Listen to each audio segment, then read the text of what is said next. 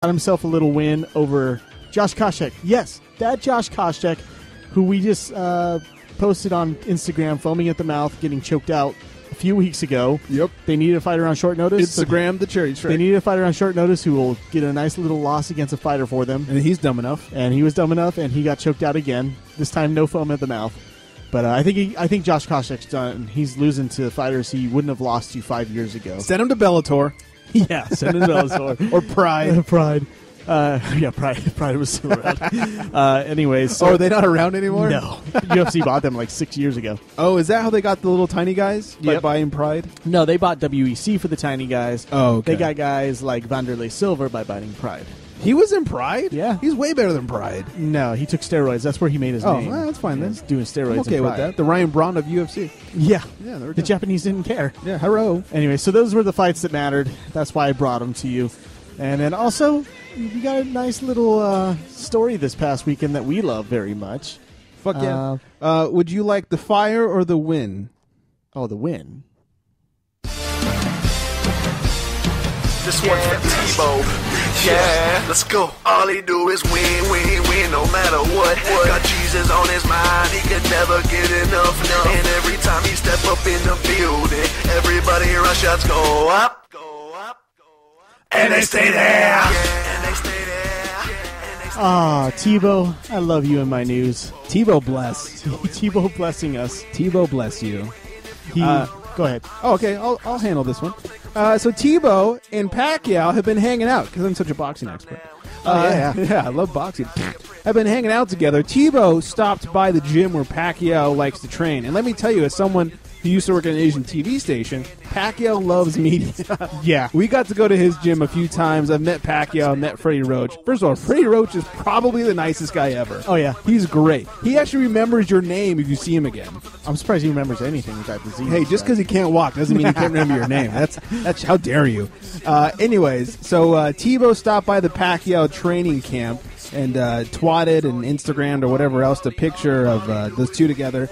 It says, my Filipino brother in Christianity. Oh, yeah. How sweet. It is sweet. Yeah. They're going to pray together.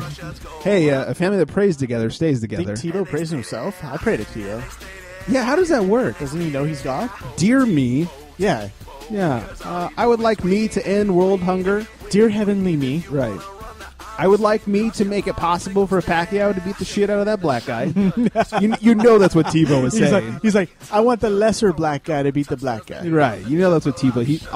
All religious people are racist. Of course. Exactly. They think they should still have slaves because it's in the Bible. Exactly. Yeah, that must be an interesting prayer process for Tebow, praying to himself. Affliction, very much. Yeah, or as they would say on the net files, oh Lord, sweet Lord, sweet Tebow, oh Tebow, oh Tebow. So that's really all it was. I love you. Oh, brotherly love.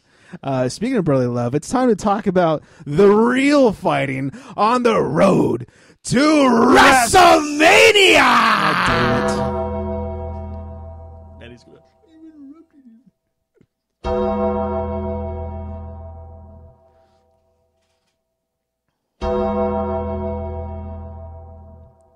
Come in. Who's there?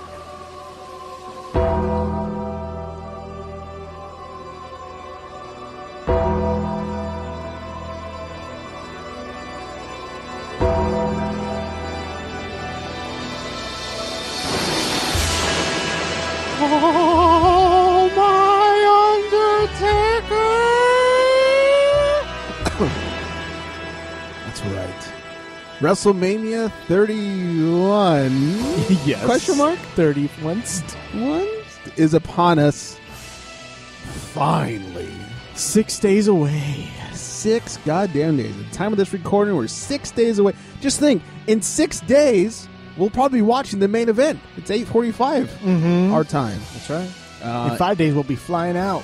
Yeah. To get our drink on before the show. Gonna drink on before we get our stink on. Maybe do some B-dubs. Who knows? Fuck. We'll go to some local bars. We'll hang out with those fucking Norcalians and tell them how much the Giants suck. Right. Fuck your Giants, assholes. Fuck the Sharks. Yeah. But I'll do it. Fuck the Sharks. They're like, yeah, you're right. Yeah. But I'll do it with my 49ers jersey on so I don't get my ass kicked. Right. Yeah. I love these guys. Yeah, exactly. Hey, two Dodger fans in one bar? Someone's coming out with some head trauma. So you're saying I should bring my Cap shirt? Yes. For this outing. I'll bring my Phil Dawson jersey. You're to right. redeem ourselves. Anyways, WrestleMania is upon us. I figured we talk about the card, talk about our predictions. Before we do that, there's one story I want to talk about. Okay. Thanks, Frank.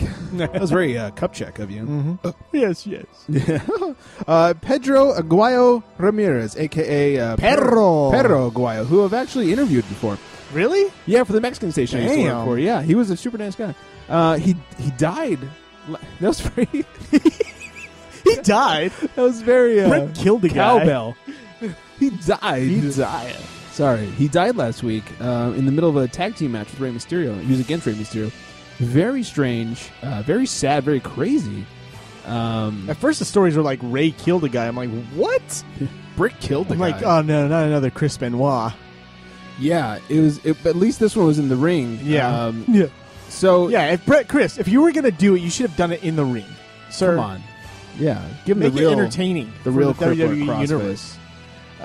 So they were in the match, and Ray sets him up for the 619, and that's about the last thing that ever happened. Right. It was a double 619. As soon as he hit the ropes, slumped over the ropes, you could tell something was wrong. He was not responding. Even his tag team partner, who was slumped over next to him, was kind of poking him and prodding him, and he wasn't responding.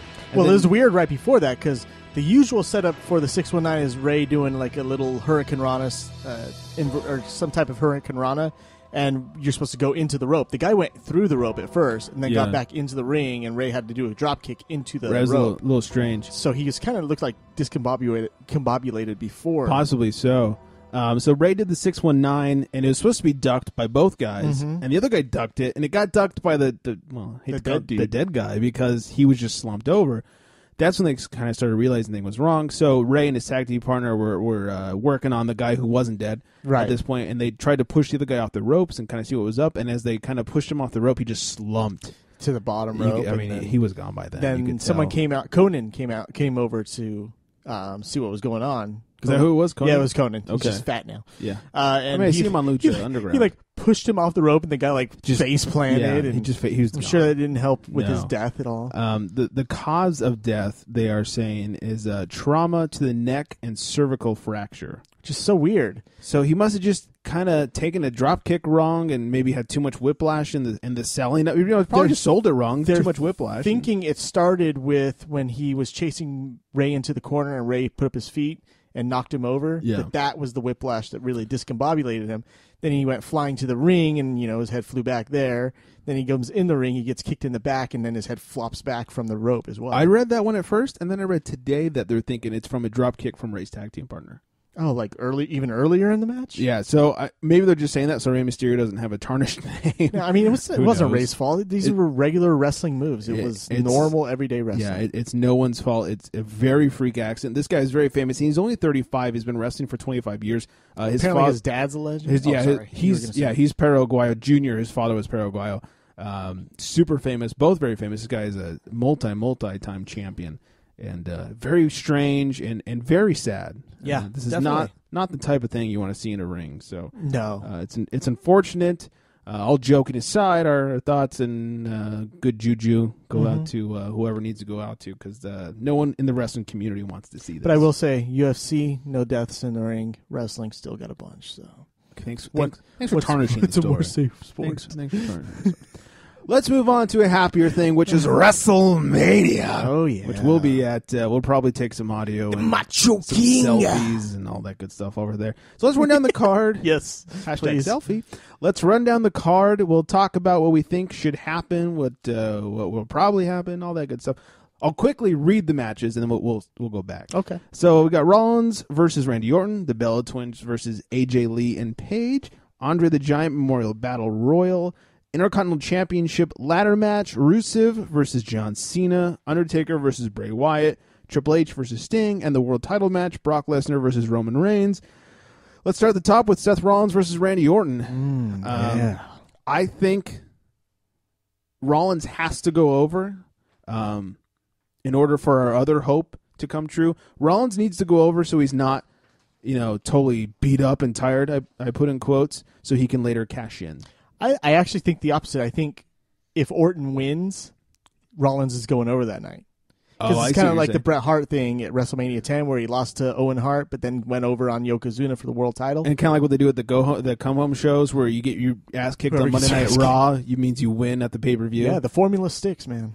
God, they never Ask fucking Einstein. change He created this. it. Did he? Yeah, it's his formula. It wasn't the game. He took credit for it. Right. I gotta go over. Well, who needs the win more, Rollins or Orton?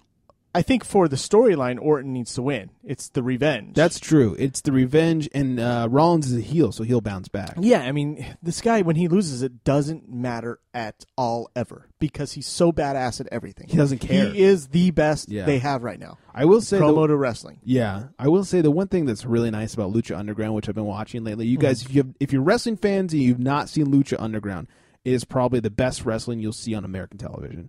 The one thing that I really like about them is they actually count your wins and losses in an UFC type fashion. If you win a bunch of times, they give you a title shot. So it's like what WWE used to be. Right, when Vince Senior was running When you the get the company. Intercontinental title, you're just steps away from the world title. That's just a Keep stepping winning. block, and it's going to mean something. So anyways, so I said Rollins will win so he could later cash in. Well, I think you're probably right. I'll stick with it just so we have some dissension here. so we're not butt fucking each other. The Bella Twins versus AJ Lee and Paige. Here's the thing. I happened to watch Total Divas a couple weeks ago. Ooh.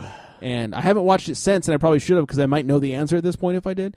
They were up for a new contract, and they left it at the cliffhanger of, are they going to resign? They really don't want to. Well, since the show happened months ago, I'm pretty sure that they've resigned. Well, you know what's funny is I Googled it, and I couldn't find anything other than synopsis for Total Divas. So the thought is if they lose, maybe that means they didn't resign. But here's my thought.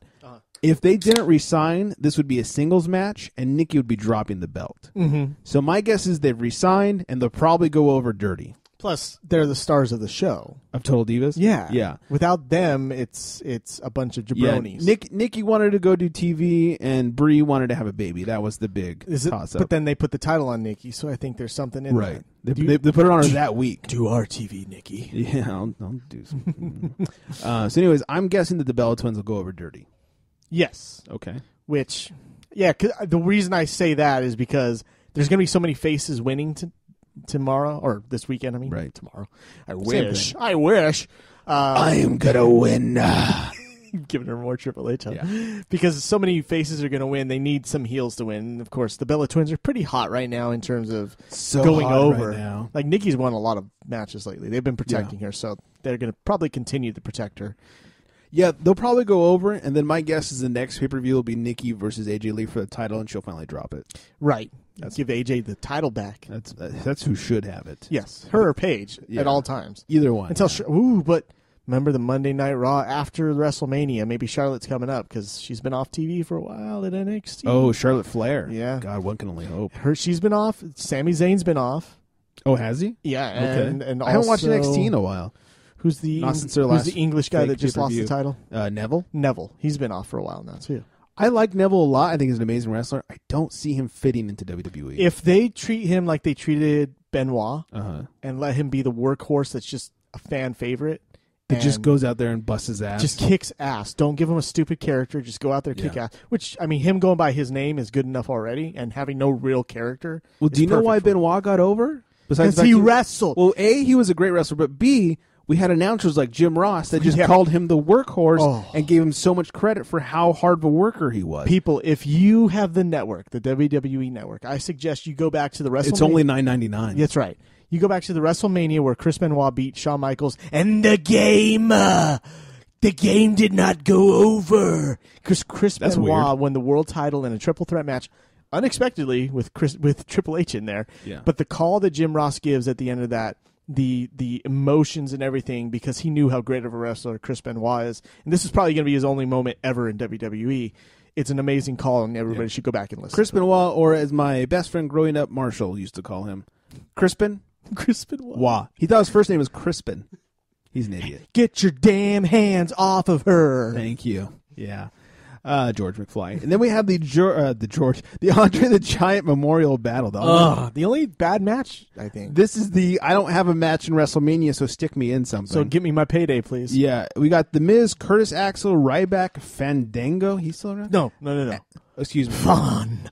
Dongo. You're right. You are so right. Adam Rose, Zack Ryder, Jack Swagger. Poor Jack Swagger.